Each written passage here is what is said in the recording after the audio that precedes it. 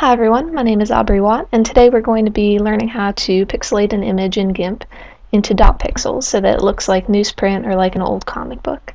The first thing we're going to do is go to Filters, Distorts, and then down to where it says Newsprint.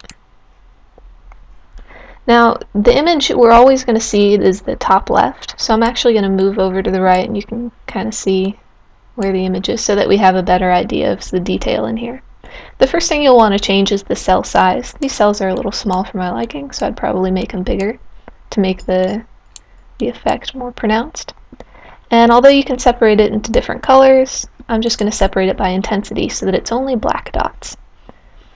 The spot function is what changes the shape. We can have lines instead of dots, or if we wanted we could have diamonds, a couple other things too, but I'm going to leave it as a round dot. And notice that it's pretty choppy up here. The way to change that and fix it is to increase the oversampling, and you can see how that makes your dots a little bit more round. And we hit OK, and it's changed it into our pixelated dots. Now notice that the image that we had before is still underneath, and I'm not sure if there's a better way to get rid of that, but what I do is select by color and just select somewhere in the black region.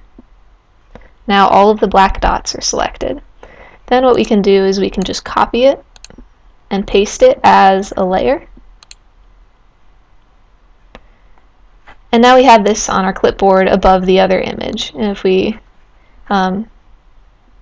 take the other image away, I'm actually going to select again to get rid of this selection by color.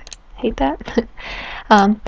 Now we have all of the black dots but no background. So we're going to need to add in a background. The way to do that is to go Layer, New Layer, and then just add in a white background, which you can then move underneath the clipboard.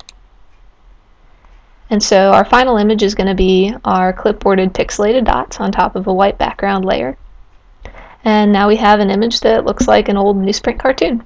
So I hope this helps. If you have any questions, please leave them in the comments. Thanks.